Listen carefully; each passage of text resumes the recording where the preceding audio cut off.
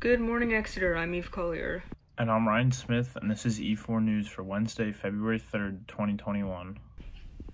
There will be an NHS meeting today, Wednesday, February 3rd at 1:30 on Zoom for all members. The Exeter Minithon event is scheduled in the stadium this year on May 22nd from 2 p.m. to 10 p.m. If you make a donor drive account and raise $25 or more by the end of January, your registration fee will only be $10 to attend the event. See the Exeter Minithon website for more information.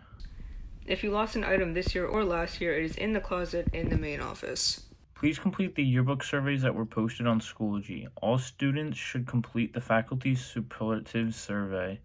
Each grade also has its own surveys too. Seniors, please see the superlative survey that is posted on Schoology. Vote today for categories like most athletic, most likely to succeed, most musically talented, and more. Those are the announcements for today. Have a great day, Exeter. Now on to Blake with the weather. Good morning, Exeter. I'm Blake Smith with the weather. Today there will be a high of 34 and a low of 24. It'll be cloudy throughout the day. Now over to the 5-day forecast. Have a great day.